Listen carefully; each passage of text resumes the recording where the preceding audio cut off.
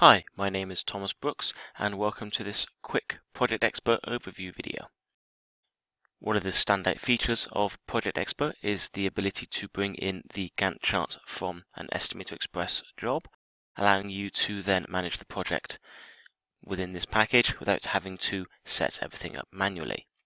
To do so, I'm going to go to the Tools tab on the ribbon, select From with the Estimator Express icon, select the job number I wish to bring in this case job 63, click OK, and the job will be now brought into the software. You can see the Gantt chart on the right hand side. On the left hand side, all the build phase listed as they are within Estimator Express. On the bottom left we have the resources, so labour, material and such, and a histogram on the bottom right. The histogram allows us to see if there is any labour shortfalls as we go looking through the phases.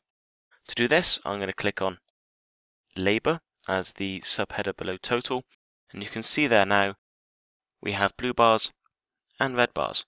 Blue bars show that there is adequate time within that phase to complete the task. Red shows that there is a shortfall. In this case, I can see that there is a shortfall in the brickwork shell. I can now make a choice as to whether or not I want to extend that phase. Doing so will impact the rest of the job as they are linked, pushing everything along. If I haven't got the option to extend the phase, instead I can adjust the amount of labour available. I can say there are 2 gangs of bricklayers on site, thus reducing the shortfall in total. I can go for the rest of the project, either lengthening or shortening the phases until I have the correct amount of time allocated, as the software is bringing in the time information produced by Estimator Express. Knowing then that my phases are accurate to the time required, I can then save the baseline. To do this, I'm going to go to Progress and select Store Baseline. I can then say that this is for all activities in the current project. Click OK. You'll see a black line appear below each of the phases. That there is our baseline. As you're working on the project, I'm just going to change the project details to make today's date July 10th. Click OK. You'll see the red line, which represents today's date, appear in the middle of the brickwork shell phase.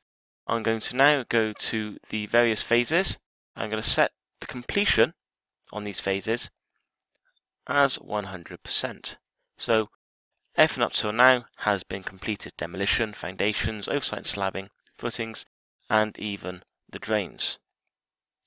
What I can say is that the brickwork shell is only 25% complete. We're already, say, a day behind before the weekend kicked in there. This can affect the progress of the project. What I can do now is I can reschedule the tasks, and this will then force along the remaining phase to after today's date. As you can see there, the linked phases after brickwork shell have been moved along, so roof structure has moved along several days, so has roof tiling and joinery first fix. As I've got a bit of play there after roof structure before roof tiling, it may be that I can bring them back and readjust them.